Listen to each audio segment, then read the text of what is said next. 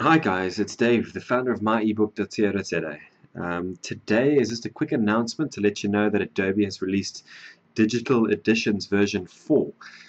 This is for those of you who read ebooks directly off your PC or Mac. I'd recommend you download the software as soon as you can. It's got the latest support for ePUB 3 books.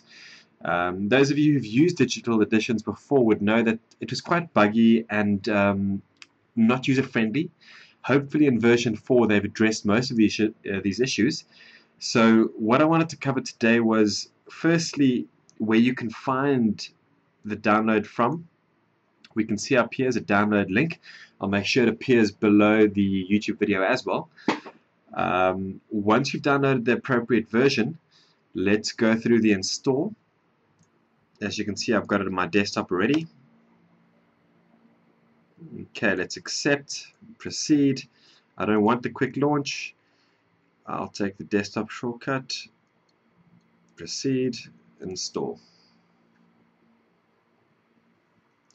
Now, what's great about digital editions is for those of you looking to print a PDF version of your ebook. So if you have an ebook and you are looking to perhaps read it on other devices or in an easier to transport format, using Adobe Digital Editions, you can actually print to PDF. It's one of the few bits of software that allows you to do this.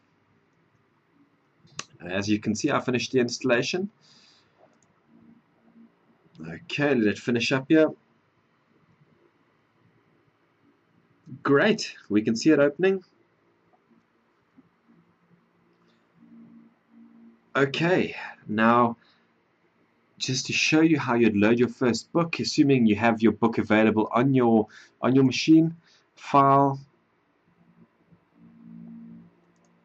Okay, let's go back to our library. File, add to library. You find the book you'd like to load. So I'll load the program's Welcome ePUB.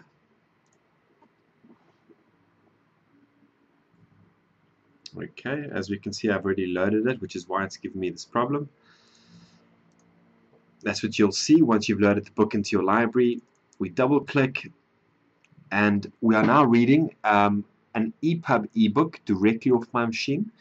And if for whatever reason we wanted a PDF version, as I mentioned, file, print to PDF. I've got a PDF printer installed on this machine. You could just select it and print directly to PDF. So try the software, install and download it. Let me know what you guys think. I'd love to know if you find any bugs. Until then, I'll see you on my next video.